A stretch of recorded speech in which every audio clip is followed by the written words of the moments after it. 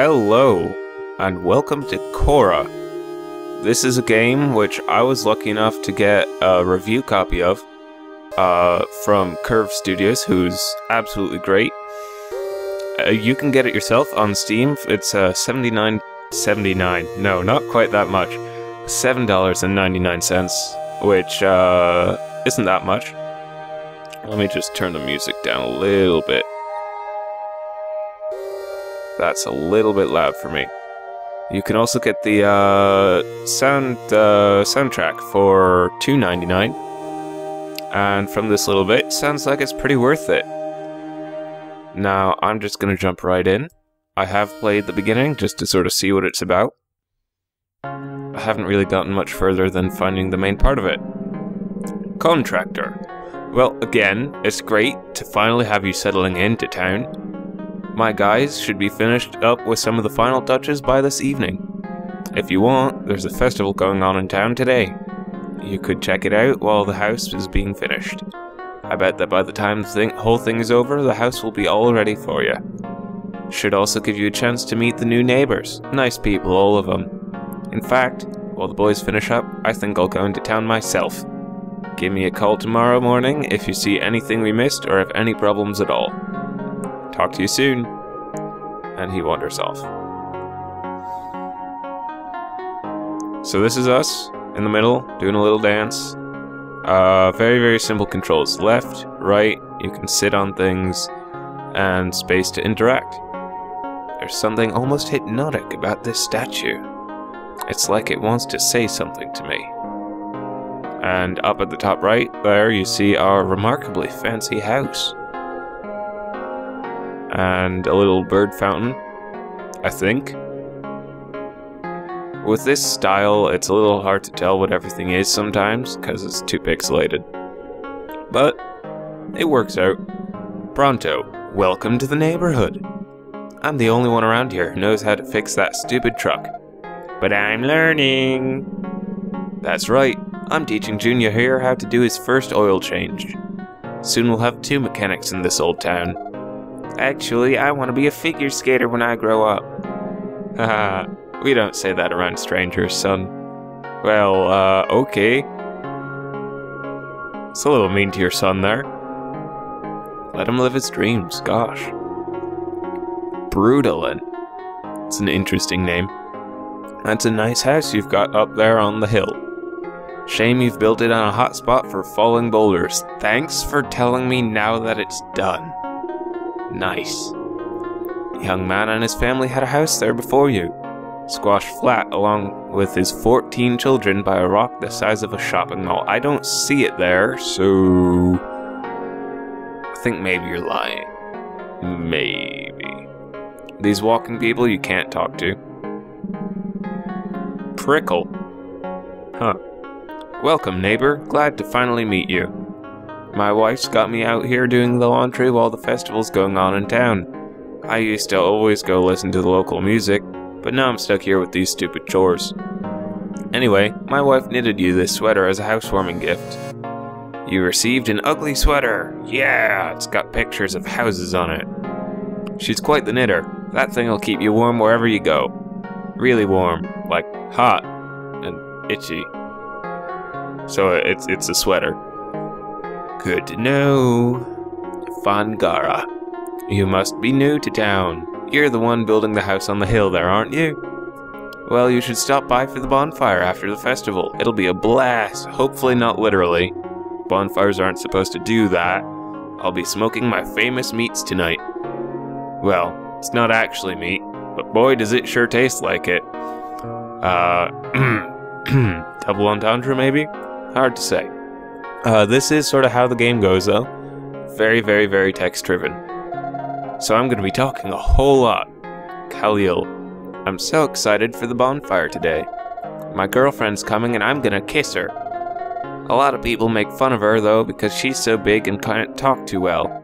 I try and explain it's because of her disease, but no one listens to me. She was born with a thick coat of gray fur all over her body and dark leathery skin. Are you sure she's, human? I mean, I get why everyone thinks it's strange. but I cannot wait to lay that big wet smooch on her once we're cuddling around the fire. Uh-huh. Well, let's climb this ladder, talk to the people up here. That seriously is, like, kind of concerning, though. Like, leather skin, thick coat of fur, I don't know. Glad to see a new face in town, says Reston, the green smudge. You seem like a genuinely friendly person. I can tell from your appearance alone. I'm very good at that. Take this kid under the tree, for example. The way he's standing almost deathly still, head turned up to the sky, it's clear he's deep in thought, possibly contemplating the nature of the universe. Maybe the beauty of that tree was so moving, he just had to stop and admire it. What a dreamer.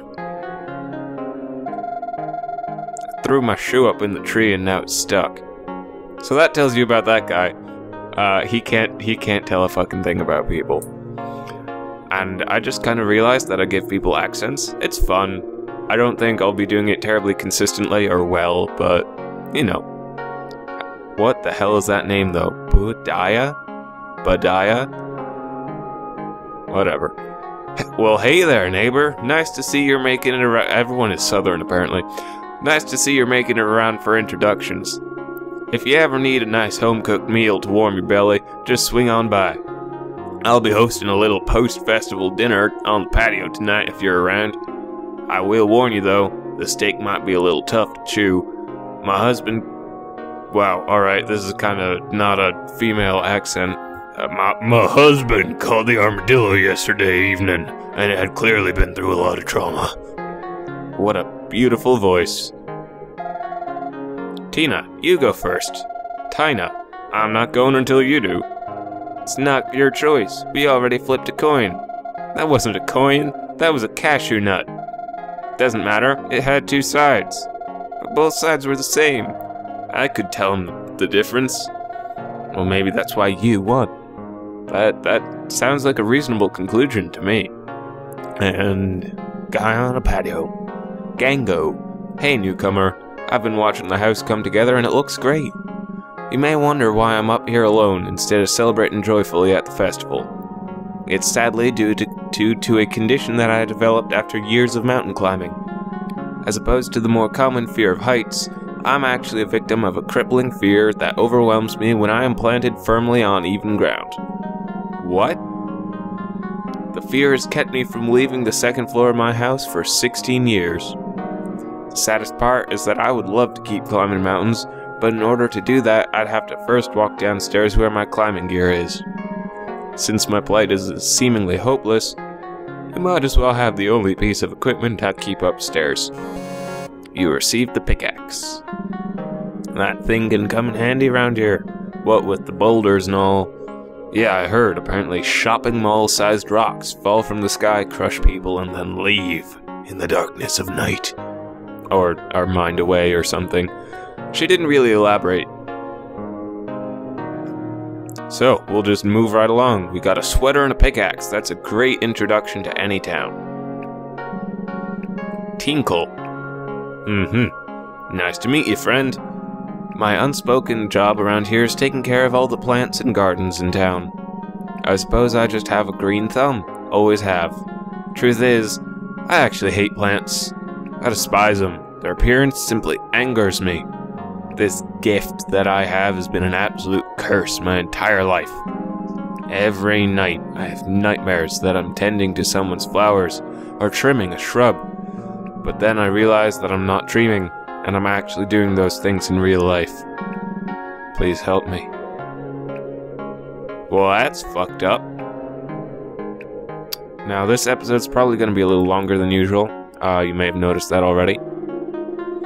And that is because I intend to keep going until we get to sort of the main thrust of the game, which you'll see. Keely, since you're new to this town, there's something you should know. This place has many spirits. The people in this area have been here for over 3,000 years. This town alone has an ancestry that runs back to very ancient times. And the spirits of our... Oh, excuse me, yawning. And the spirits of our ancestors roam these mountains still today. If you're going to be part of our community, you must honor these spirits, or else take this incense and burn them in respect for the people of our past. Or else, received a bundle of incense. Great. Smell nice while you burn something down. If you decide not to honor our ancestors, you'll die. They will haunt your soul for all eternity. So basically the same thing. Little kid, Melwood. I love watching the birdies. They make me happy. About a year ago, I caught one and made him my pet. I named him Bungle and would go out every morning to get fresh worms for him. He was the nicest birdie I ever saw. One day he bit my finger, so I fed him to my dog. That's pretty fucked up, Melwood. Although that is kind of how kids work. Like, respect for getting it right, definitely. And I just want to point out, Curve Studios, I think I've actually gotten a review copy of another game they made. I don't remember what it was, though. And I think it was when I was using a different channel, so those videos aren't up. Ms. Dukas III, please don't talk to me. I hate my husband and my life. I also have an incredible migraine right now, so please go away. Well, alright, sorry. But so yeah, Curve Studios, they're awesome, support them, I love them. This game is calm, but it's sort of the kind of game I like. So, beautiful music, interesting, fucked up characters, like feeding a bird to your dog because it bit you. Do you like our house? I see you've built quite a nice one yourself over there. Is yours completely green certified though? Cause ours is. Did you get yours windows specialized to absorb solar energy and convert it into cooking oil for your kitchen? We did. Into cooking oil? How? That is actually really fancy. Did you get that new thing that just came out on the market? It takes rainwater from the soil and turns it into life force energy that emits from air vents in your living room. You can't breathe in too much of it at once, and I've started getting 24-hour migraines since we installed it. But I'm sure you couldn't afford one anyway, so... that... sounds like a scam. A little bit. Pinto. Great to meet you, neighbor. Our family's the poorest in town by a long shot. So if you ever see my kids writhing around in the dirt by your house, don't mind them. We've convinced them that normal kids play that way, so they won't want toys. When they see that other children have fancy action figures and video games, we just tell them that those things are poisonous. We say that in a few years all those kids will be dead or have gross deformities. I guess eventually we'll have to think of an excuse as to why all those kids are perfectly fine. Are you looking to adopt any children, by the way? Wow, alright, dodge responsibilities. I like it. Hedo. Hif hu hat ha ha la han he hey hit him hum he yoke. Har hu f he ain't hip hoped hip hop help ha hers. Hasshole. You just call me a hasshole? That is not polite. Werby. My expertise lies in playing this teeny little wooden box with pieces of metal on it. No one ever told me what it's called, but this exact one has been passed down in my family for generations. Recently I learned how to build one from scratch, so I made a shiny new one for myself. If you want this old junky one, I'd be happy to lend it to you. You received a kalimba. You just said passed down for generations in your family, and you're like, I made one, so fuck it. Here, take it. Now, don't expect to become a master overnight. It takes extreme patience and natural ability to perfect this craft, so an hour maybe? However, if you would like to pick up the pace on your learning, I charge $1,000 per 15-minute lesson. That is what I was trying to say. That is a little overpriced. If you're interested, I'm not interested. $1,000 for 15 minutes. I'd love to make that kind of money, but I'm not fucking paying that kind of money. Holy shit.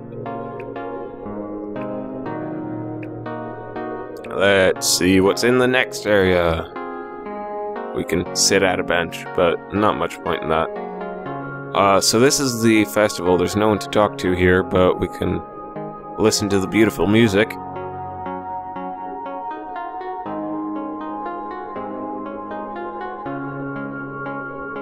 That's nice. Seriously, this game is it is legitimately beautiful, which is something that I don't think can really often be said for extremely pixelated games. Like, they can have really interesting style, but they're very rarely beautiful, and combined with the music, I think this one kind of pulls it off.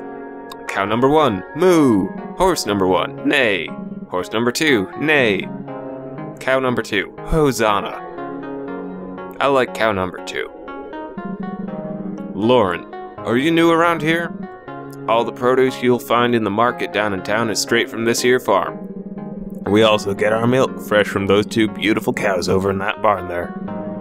Of course, you need a good sturdy cutting tool to do just about anything around here. In fact, why don't you take this one? I got 1,000,000 in the shed. You received the machete. Cool. You never know when that thing will come in handy. I mean, just about 2 hours ago, I had to fend off the chicken coop from a bunch of snotty kids with it. And that's one less meal I have to worry about for the pigs. Okay. Goodbye. I don't think I'm coming back. Goodbye. I wonder how old these are. They seem to be everywhere. Yeah, I've seen a few statues around. They all seem to be people praying. I wonder who they're praying to. Me too. Maybe this giant statue who also appears to be praying. So I guess probably not, because he's praying too, but logic, It looks like there's an indentation in the palms of that statue's hands. Seems to be shaped like a diamond or jewel of some kind. Ooh, magic. Magic is happening. Mysterious voice. Welcome, newcomer. I have no idea if I'll be able to do effects for this. I sense something in you. Something hidden from even your own eyes. It is something that very few possess, and among them even fewer discover. A link between the world you know and a far distant realm exists within you. You can see that he's a video game character? That is neat. If you hadn't come here today, it may have lain dormant for the rest of your existence. He can also fly, holy shit! Behold, the power of the gods gifted to man in those distant years of the past. Still pulsing through the veins of the human spirit. I don't think spirits literally have veins, though. Embrace this link between our 2 realms, and you will find us beyond this forgotten land. We will be waiting for you. And now you're black. Oh, never mind.